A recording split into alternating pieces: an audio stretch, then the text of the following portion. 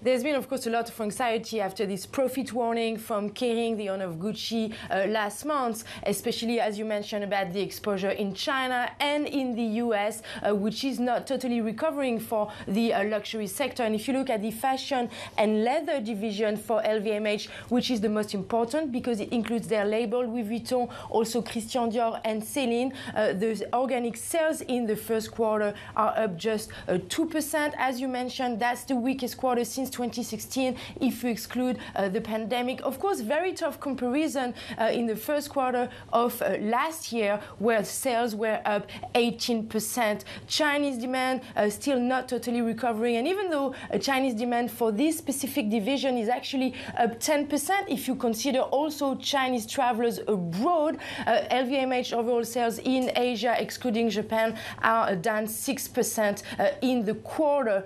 And meanwhile, the US is not totally recovering. We're not seeing this recovery story quite yet for LVMH. It's impacting also the wines and spirits division. That includes Dom Pérignon Champagne, Moet, and Cognac.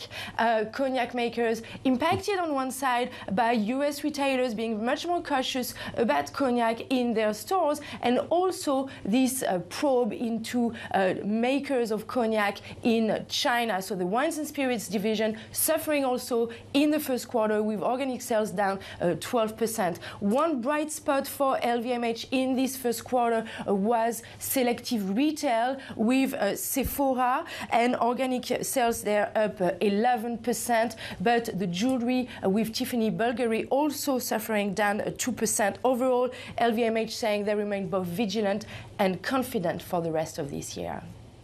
Caroline, what is the broader read across then from this LVMH earnings story for the rest of the luxury sector?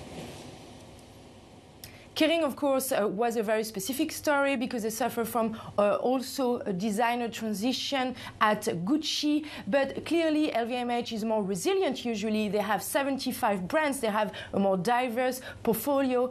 So usually they can spread across the difficulties they may find in some markets. But the aspirational consumer is still not back. The Chinese consumer is more picky. The Chinese consumer spends less but buys better.